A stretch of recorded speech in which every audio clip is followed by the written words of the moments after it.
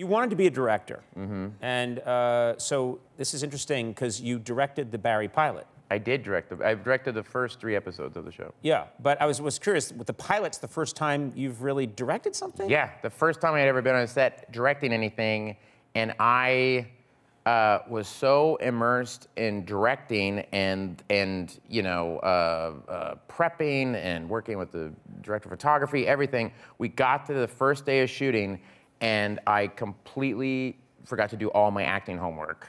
I didn't understand, I didn't know my lines. I didn't know how I was gonna play the character of Barry at all.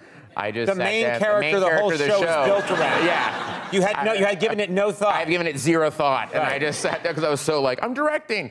And I just sat down and I just started cutting my lines. I was like, you know what, you could say that. I think, what if you said that? Yeah. I just sat here. It's not your fault, it's the director's fault. It is the director's fault. Should have worked with you. I should have worked with me a bit more. That's true. That's hilarious. So you knew all this. Well, I think we have a clip here, and you claim that in this clip, this is where you're having a talk with these Chechen guys that want you to do a hit.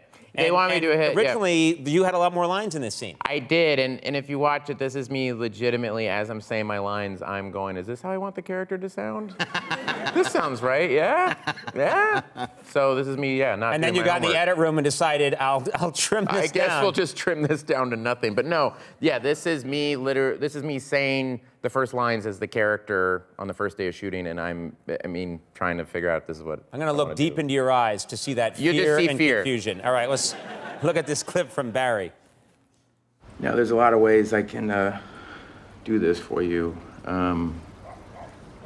One of them is I could stab him in the nut. That's something I did once, and I'm very comfortable doing it again. What? Or not. Why? Forget about it. Who would want this? Can't you just shoot him? Yeah. No, because being shot is very painful. Have you ever been shot? I have. It's like crazy painful. Anything is better than stabbing guy in nuts. I'll shoot him. I'll shoot him. I'll shoot him. Okay. Go on. I think he's going to shoot him. It's very funny. You got notes from one of the co-creators of Game of Thrones, David Benioff. Yeah. He saw the first few episodes of your show, and he had notes for you. Wait, yeah. Which is nice. You know him? You asked his opinion? Yeah, no. Well, Alec Berg knows him. I'm just a huge fan of his. And yeah, he said, oh, it's great. Episode 3 ends pretty dark. And I was like, you make Game of Thrones. I